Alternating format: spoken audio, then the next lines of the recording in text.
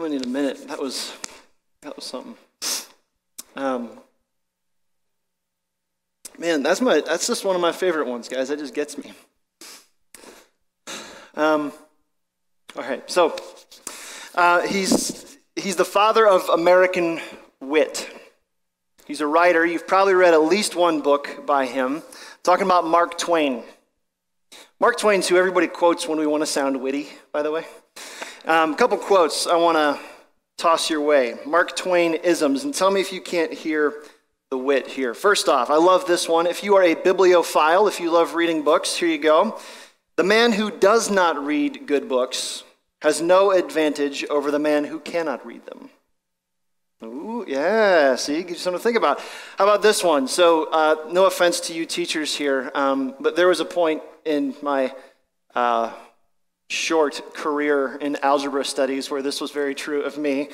I've never let my schooling interfere with my education. Sorry, yeah, kind of makes you go, yeah. The one that I like the most, though, this is my favorite, and it's going to be where we're going this morning. Here's what he says. The two most important days of your life, the day that you're born and the day that you discover why. Interesting, isn't it? He had this little turn of phrase, right?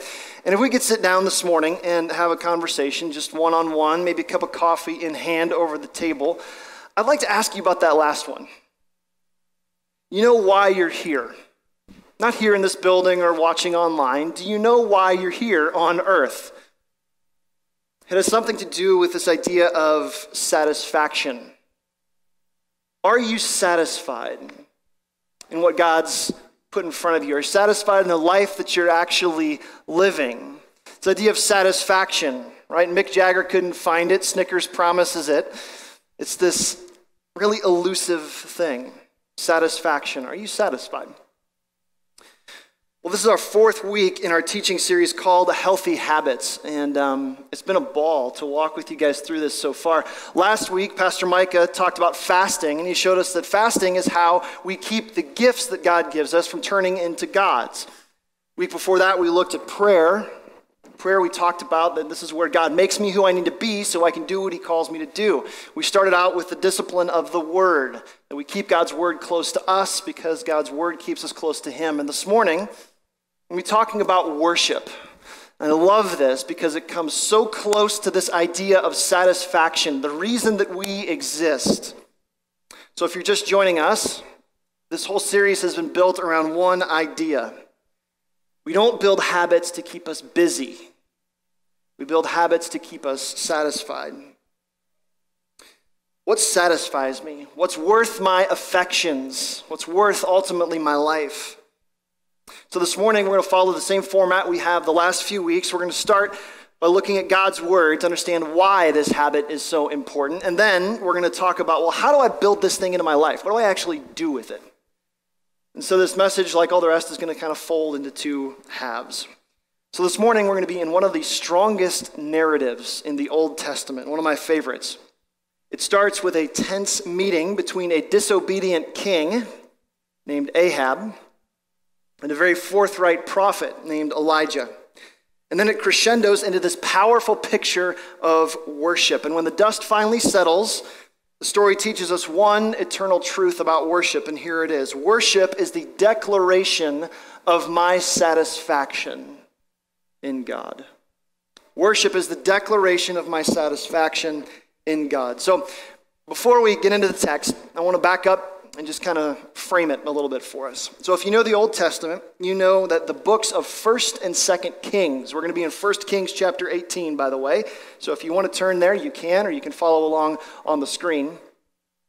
The books of 1st and 2nd Kings tell the story of 40 kings who have ruled over God's people. This morning, we're going to look at one of them, this guy named Ahab. Now you need to know that Ahab has a bit of an obedience problem. Ahab and God are not getting along. Ahab marries a pagan princess named Jezebel and then builds an altar to her god named Baal. Back in chapter 16, 1 Kings actually says that Ahab did more to provoke the Lord God of Israel than any other king before him. Not a good dude. So in Ahab's first year on the throne, God sends the prophet Elijah to him, and as his first prophetic assignment, Elijah has to come to the king and say that because of his wickedness, God's going to bring a drought on the land. I'm sure that made a great first impression. King, great to meet you. By the way, because of your wickedness, it's not going to rain for 3.5 years. From that meeting to our text this morning, it's been 3.5 years. 3.5 years, no rain. The rivers, streams, barren. Every well, bone dry, not a drop anywhere. And that brings us to 1 Kings 18, verse 17. You can follow along with me. When Ahab saw Elijah, Ahab said to him, "Is it you, you troubler of Israel?" And he answered, "I have not troubled Israel, but you have. You and your father's house, because you've abandoned the commandments of the Lord and followed the Baals. Now therefore, send and gather all Israel to me at Mount Carmel, and the 450 prophets of Baal, and the 400 prophets of Asherah who eat at Jezebel's table." So Ahab sent to all the people of Israel and gathered the prophets together at Mount Carmel. So in the ancient world, and certainly in an arid climate like Israel, water was a precious commodity. If your kingdom had ready access to water, or it was placed on a fertile delta like northern Egypt, you controlled the means of the production. You were an economic and political powerhouse. You were the big dog on the porch. Ancient kingdoms fought over water rights like modern countries fight over oil rights. If, however, you depended on rain for your crops, like Israel, and you didn't have the luxury of wells and streams, you were at the mercy of the weather. This was such a big deal that the ancient people actually fashioned a god of the rain to make sure everything was okay. And you had to keep this god happy, because if you didn't, no rain. Take a wild guess what Baal is supposedly the god of. Rain. 3.5 years, not a drop. And so God sends Elijah to clarify a few things for Ahab. And did you catch how Ahab addresses Elijah here? What's he call him? Did you see it? He says, "Is this you, you troubler of Israel?" That's an important point for us to remember, even this early in the story. The only way God deals with hardened hearts is to speak his truth in uncomfortable ways. And the only reason it's uncomfortable is because we don't want to hear it. Sometimes truth speakers sound a lot like troublemakers when our hearts are hard. So this contest has been 3.5 years in the making. You think God's ready to show up in a powerful way? So the people gather. Take a look in verse 21. Elijah asks them an incredibly short but pointed question. Here's what he says. Elijah came near to all the people and said, "How long will you go limping between two different opinions? If the Lord is God, follow him. But if Baal, then follow him." And then take a look at this reaction. "And the people did not answer him a word." Isn't that last phrase just penetrating? The Message interpretation of the Bible puts it this way. It says, nobody said a word, nobody made a move. It wasn't that the people were against God. They may have a use for him sometime later, but what they have done at this point in their history is they've taken like a little bit of God, a little bit of Baal, a little bit of Asherah, tried to mix it all up into like a you can have it your way spirituality. And Elijah says, hey, we're done with that. How long will you go limping between two opinions? Your loyalties must be on one side of the fence. You only get one option. You can only worship one thing. Your knees can only bow at one altar. Your hope can only rest in one God. If the Lord is God, follow him. But if Baal is, follow him. He's just saying, guys, let's just be consistent in our theology. Same words for us today, I think. If your faith is in insert idol here, just say it and be done with it. Sobering words for us to consider, right?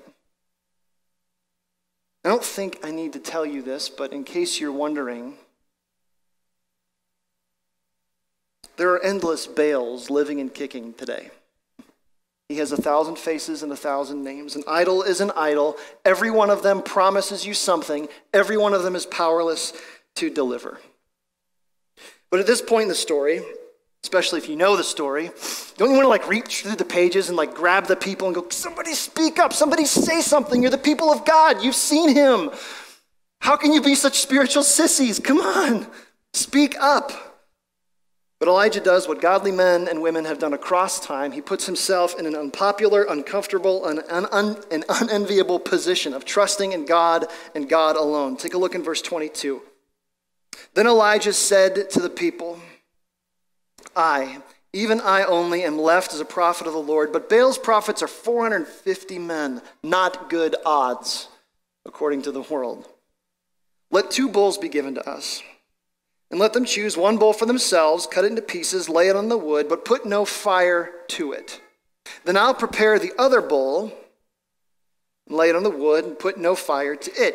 You call on the name of your God, I'll call on the name of the Lord, and the God who answers by fire, he is God. And all the people answered, it is well spoken.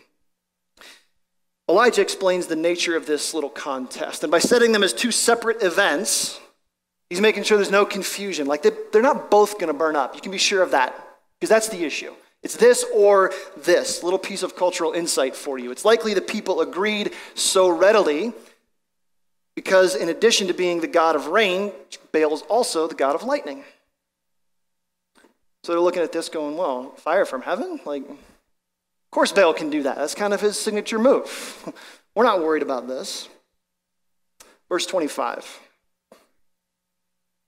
Then Elijah said to the prophets of Baal, choose for yourselves a bull, prepare it first, for you are many, and call on the name of your God, but put no fire to it. They took the bull that was given to them, and they prepared it, and they called upon the name of Baal from morning until noon, saying, O Baal, answer us. There's no voice, and no one answered. And they limped around the altar that they had made. And at noon, Elijah mocked them. If you don't think sarcasm is in the Bible, check this part out. He says, cry aloud, for he's a god. Either he's musing or he's relieving himself. And that's exactly what you think it means. Or maybe he's on a journey, or he's asleep, or he must be awakened. And they cried aloud, and they cut themselves after their custom with swords and lances until the blood gushed out upon them. And as midday passed, they raved on until the time of the offering of the oblation. That's the sacrifice. And there was no voice. No one answered. No one paid attention. This scene is horrifying. Richard Patterson describes it like this. He says, the prophets of Baal became more and more frantic. In renewed frenzy, they lacerated themselves with swords and spears, the blood flowing freely down their perspiration-soaked bodies.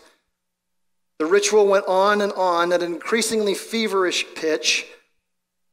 As the time for the evening sacrifice came, there was still no response. Kind of crazy the lengths to which people will go to defend an idol, isn't it? They'll lose friends, they'll lose sleep, they'll lose hope. A few quick things we need to see here. First, Elijah lets them go first, which is a real sign of his faith. Because if something did happen, this is awkward. But he lets them go first because he knows nothing's going to happen. And then the second thing I want you to see here is how he taunts them, these things that he says to them. He's actually contrasting what Baal is supposed to be with the God of the Bible. He uses attributes of God. First thing he says is, can he hear you? Versus God's attentiveness. Psalm 34:17, when the righteous cry, God hears. Is he gone? Versus God's omnipresence. Even there your hand will hold me fast. Psalm 139. Is he asleep? Versus God's watchfulness. The Holy One of Israel will neither slumber nor sleep. So what's he doing here? He's not just being sarcastic, he's being theological. He's taking the attributes of God that the people should have known, and he's throwing it right back in their faces going, don't you forget who your God is. Don't you forget what he's capable of doing. Last thing I want you to see, though, is at the end of verse 29, no voice, No one answered. No one paid attention. It sound familiar? Didn't we just read that back in verse 21? Baal's silence aligns with the people's silence. And Elijah's the only one who has any clue what's about to happen. But now, here's where things get good. So these 450 prophets of Baal, the glint of their ceremonial knives dulled with blood, these wild, ambitious eyes, now dulled with blood loss and self-laceration. They come down the mountain like a defeated army. And now look at verse 30. Then Elijah said to all the people, "Come near to me," which is his way of saying, I don't want you to miss this. All the people came near to him. He repaired the altar of the Lord that had been thrown down. Elijah took 12 stones according to the number of tribes of the sons of Jacob, to whom the word of the Lord came, saying, Israel shall be your name. And with the stones he built an altar in the name of the Lord. And he made a trench about the altar as great as would contain 2 seahs of sea, that's almost, gallons of water. And he put the wood in order, cut the bull in pieces, laid it on the wood. So far, everything's the same. Then he said, fill 4 jars with water and put it on the burnt offering and on the wood. Strange. Then he said, do it a second time, and they did it a second time. He said, do it a third time, they did it a third time. And the water ran around the altar and filled the trench also with water. And at the time of the offering of the oblation, Elijah the prophet came near and said, O Lord, God of Abraham, Isaac, and Israel, let it be known this day that you are God in Israel, that I am your servant, and that I have done all these things at your word. Answer me, O Lord, answer me. Why? That this people may know that you, O Lord, are God, and that you have turned their hearts back. So Elijah walks step by step up to the altar. Then rather than invoking a rite or doing some terrible act of self-mutilation, Elijah just prays. It's quite a word for those of us who want revival, isn't it? So what did God think of Elijah's prayer? Verse 38. Then the fire of the Lord fell and consumed the burnt offering and the wood and the stones and the dust and licked up the water that was in the trench. And when all the people saw it, they fell on their faces and said, the Lord, he is God. The Lord, he is God. It wasn't enough that God took care of the sacrifice. That would have been enough. That was the rules. But then don't you love how God does that stuff? I'm not going to just do that. I'm going to take care of the wood and the stones. I'm going to lick up the water that's in the trench. This is our God. Worship is the declaration of my satisfaction in God. But now we get to my favorite part of the story. Last little bit. Verse 41. Take a look at this. Elijah said to Ahab, this has been really, really good. Go back to the king and be like, okay, chapter 2. Go up, eat, and drink, for there is a sound of the rushing of rain. Skip down a couple of verses. Verse 45. And in a little while the heavens grew black with clouds and wind, and there was a great rain. That's the end of the story. I've been reading this story wrong for years. I always thought it was when the fire fell. I'm like, that was the end of it. No. If worship is the declaration of my satisfaction in God, look at what he does. 3.5 years, not a drop. And there's a cloud off on the horizon, and then another, and then another, and then it's thick with rain. This is our God.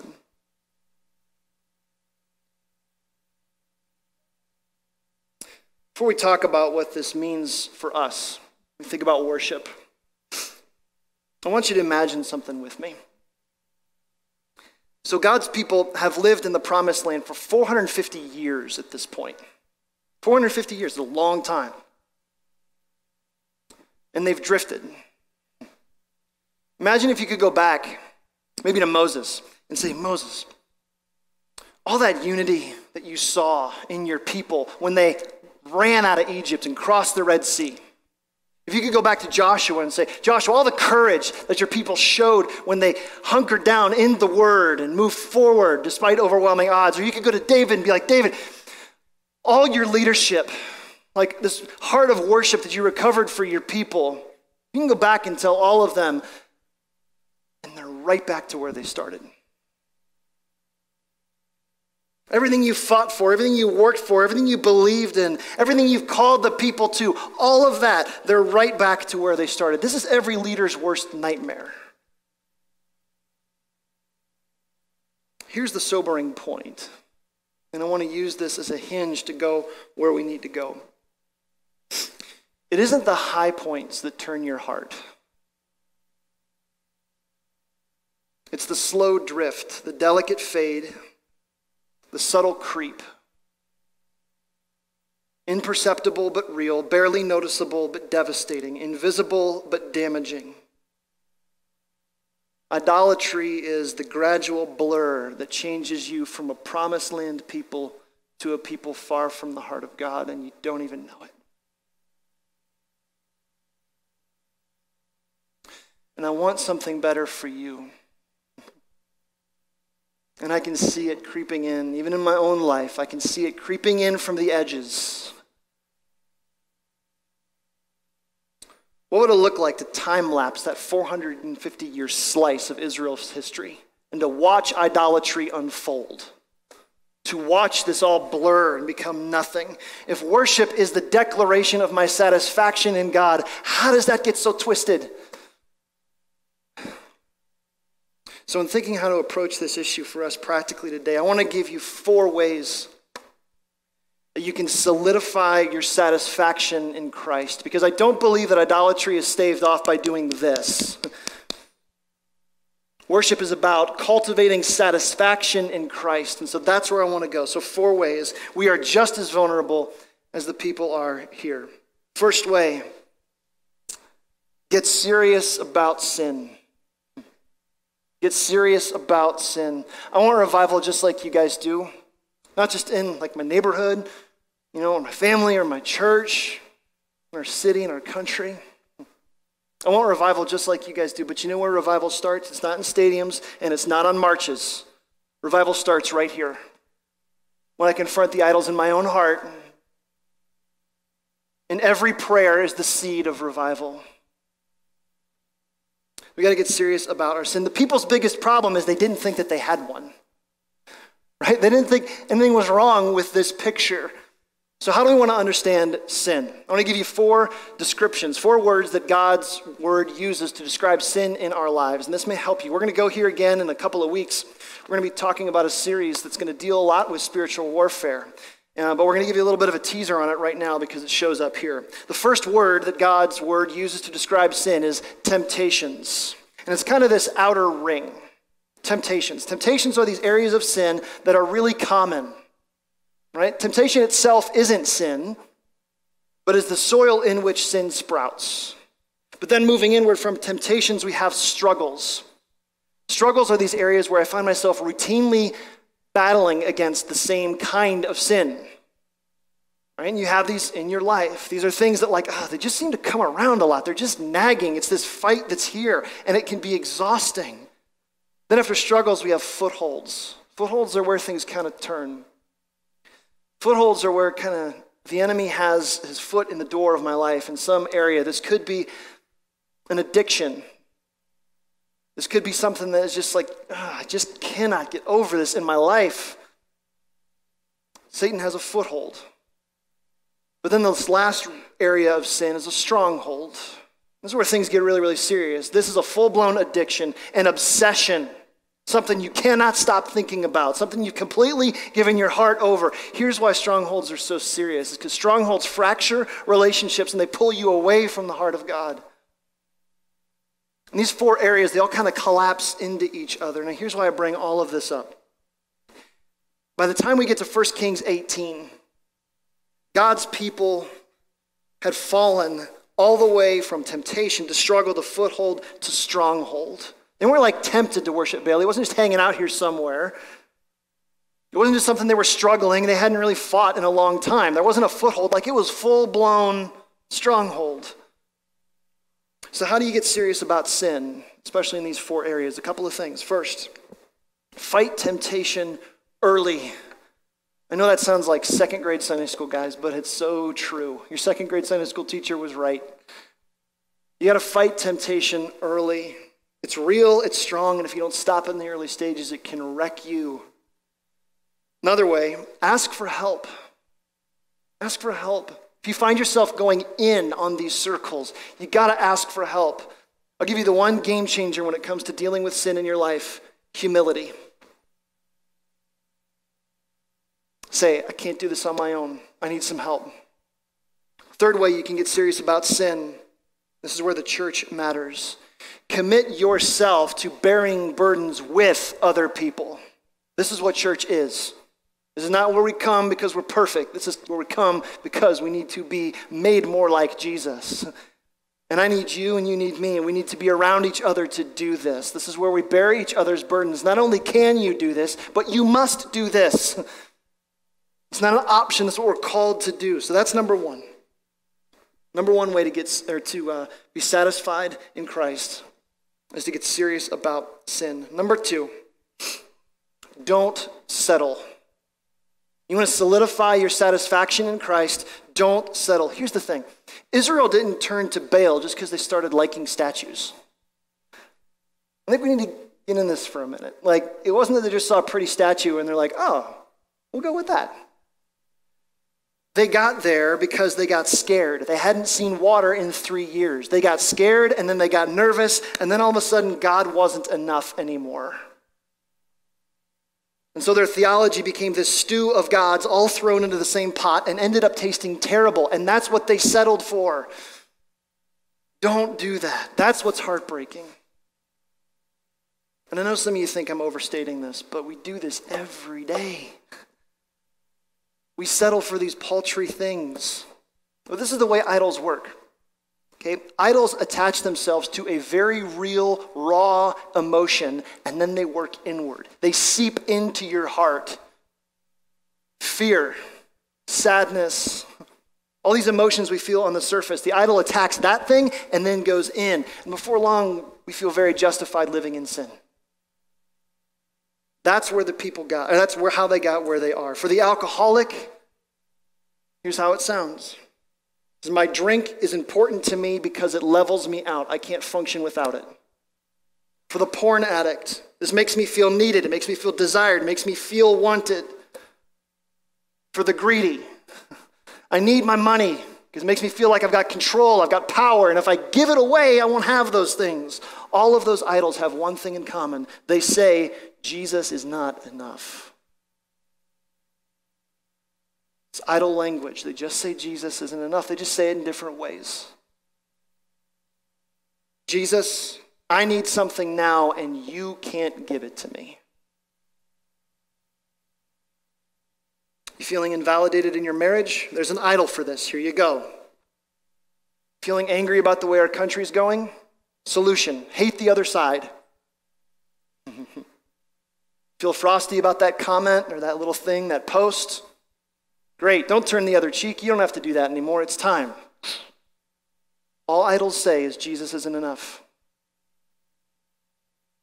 Here's the test. How long do you find yourself saying, yeah, but? Sounds like this. I know Jesus said love your enemies. Yeah, but he didn't mean those enemies. How about this one? I know God has a plan. Yeah, but sometimes you got to take matters into your own hands. I know God says this. Yeah, but there comes a time. All yeah, but says to a watching world is there are some things Jesus is good for, but the rest of it's on me. And if this whole scene with Elijah teaches us anything, it's that God does not want yeah, but people. Either you follow him or you don't. Either you trust him or you don't. Either he's going to bring rain or he won't. Either he satisfies you or he doesn't. So how do you gospel your heart against settling? I wish we could sit down and talk about this together. Because I know you feel sad. I know you feel mad. I know you feel frustrated. I know you feel scared. I know you feel those things because I feel those things. But those feelings can drive us to a point where we pin our hopes on a political outcome, a stimulus check, or whatever. Something out here. I don't want that for you. I want you to be satisfied. I don't want you to settle. So hear me on this one. You are worth more than your idols will ever give you credit for. You are meant for relationship with the God of the universe who can give you the peace that your soul is craving. To be with him, you are meant for that. C.S. Lewis put it this way. Don't let your happiness depend on something that you might lose. What does that mean? It means we should tether our hope and our joy and our satisfaction to the one person who is constant. Tell me our broken, changing circus of a world doesn't need to know the changeless Christ. Here's what Jesus said. He said, don't let your hearts be troubled. You trust in God, you trust in me. He says, come, you who are weary, you're bogged down, you're heavy laden. I will give you rest. You hear what Jesus is doing? He's inviting us to pin the full emotional weight of our pain and our sorrows and our sadness, all of our hopes, our joys, our exaltations, everything. Pin it all on him. What's that take?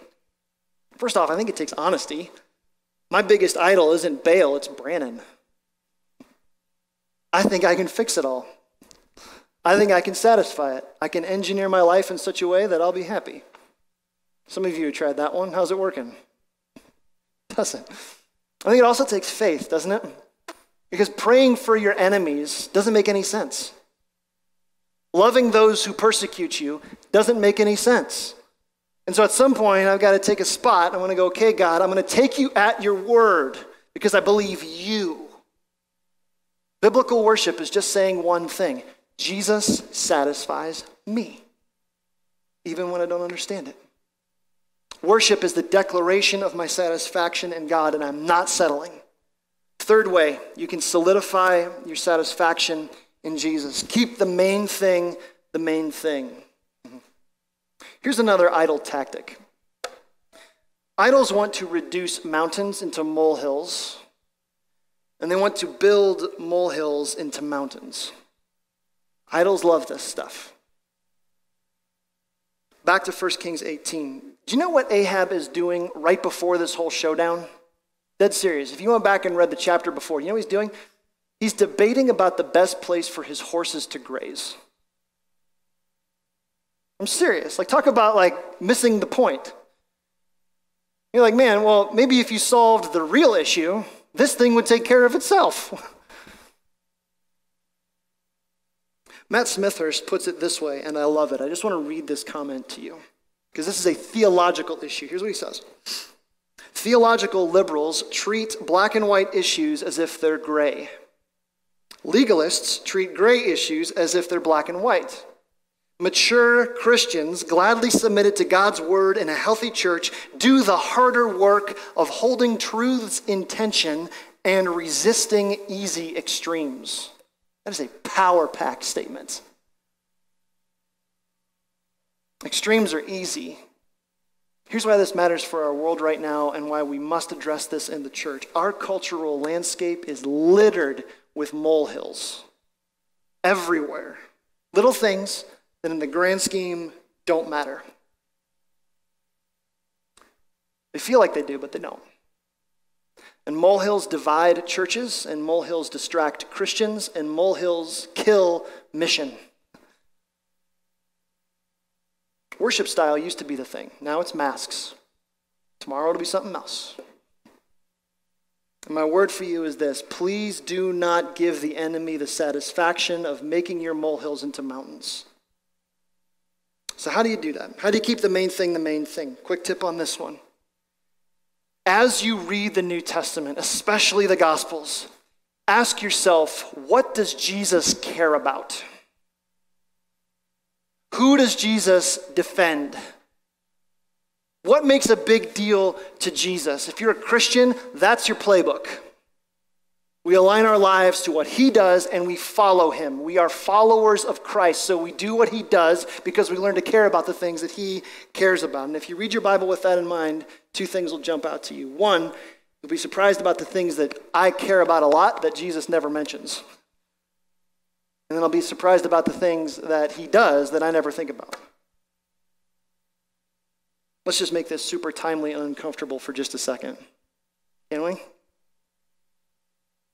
If you're in the room or you're watching online this morning, you'd call yourself a political conservative. You know who you might need in your life? A liberal. What? Are they even Christians? Yeah, some of them are. If you're here and you're a political liberal this morning, you know who you might need in your life? A conservative. What? They're all racists. No, they're not. They're good people who are trying to do what they think is best to honor God. Now, why would we do that? Just to create some imaginary middle ground where nothing else matters? No. We do that so we can recognize our molehills for what they are, gospel our hearts against them, and learn the sufficiency of Jesus. Every idol, here's another tactic for you. Every idol asks you to give up something precious to defend it. In the last year, I've seen so many Christians give up valuable opportunities for the kingdom so they can defend a molehill. And it's sad. Both sides of the aisle, by the way. Imagine a room, like an actual living room, maybe in your house. Imagine a room full of people with nothing in common but Jesus. Sounds a lot like the early church, doesn't it? And I know, in the back of your head, you're going, well, how would that even work? That sounds like some impossible, idealistic, starry-eyed, naive utopia. What would we even talk about? I don't know, try Jesus. A lot more satisfying. It's a lot more fun. It's a lot more refreshing. Our world needs to see Christians who say with their lives over and over again, Jesus satisfies me, period.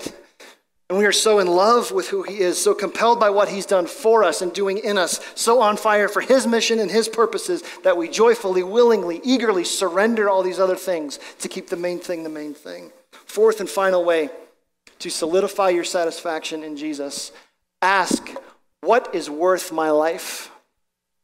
Sounds like a morbid, maybe heavy question. But here's the idea. Worship, by now, you know this isn't just about music. Worship is about building my life around what matters most. It's the declaration of my satisfaction in God. And that declaration is not in the words that I sing, but it's in the life that I live. What's worth your worship? What's worth your life? This is the issue. It's either going to be God or everything else. This is the issue that you must answer, and you must answer for yourself. No one can make this decision for you. Don't get distracted from it. Don't put it off. This is the critical issue. What is worth your life? Find out what that is and then live for it. Something that is worth considering. We are always sharing our faith. We're always sharing our faith. Every day, whether you evangelize or go out and do that thing or not, you're always sharing your faith. You can't turn it off. It's not a light switch. Your life, by the way you live, demonstrates what is valuable to you and what is worth something to you. You're always saying it, and people are always watching. I think Elijah got this. Elijah figured out what he was willing to die for, and then he lived for it. The Apostle Paul's the same way. In Acts chapter 20, there's this great little slice into Paul's life where he says, I don't count my life as valuable or as precious to myself. What a countercultural statement. And then he says, if only I may finish what I've received from the Lord Jesus. And you're like, well, what is that? To testify to the gospel of the grace of God. Paul said, my life is about one idea. Everything else is garbage. Now, what does that mean for us, though? Does that mean that you need to quit your job and head out into the mission field? Maybe. Probably not. But maybe. For some of you, it does. I think for most people, though, building your life around what matters most to you means taking the everyday rhythms and spaces of your life and bringing Jesus there. If you're a stay-at-home parent, use your day to pray for your kids while they're at school. And then when they get home, show them Jesus. If you're a contractor, let your job site be the place where you make much of Jesus in your conversations. If you're a teacher, Your classroom is your cathedral. But the way that you talk with kids and interact with them, affirm their dignity, that they are image bearers of Almighty God. That's how you make much of Jesus every day to everyone. It's a practical step on this one. You want to know what's worth your life? First, you got to figure out what you're actually about. A couple tips. If you're a parent, ask your kids what they think your life is about. I did this weekend. I asked Hannah. She's our 11-year-old. Today, it's her birthday. I said, Hannah, if Daddy's life was a book, what would the title be? I'm not going to give you the answer. It was indicting. Ask people what your life is really about and then listen to them. Or another thing you can do, take a look at your social feeds. Social is the brand of you. What's your Facebook page say about you? If people had to conclude what Jesus mattered to you based on what you do, what would they conclude about Jesus? What do you post? What do you share? How do you interact? That matters. Another way you can figure out what your life is about is figure out what makes you mad, what makes you sad, what gives you hope.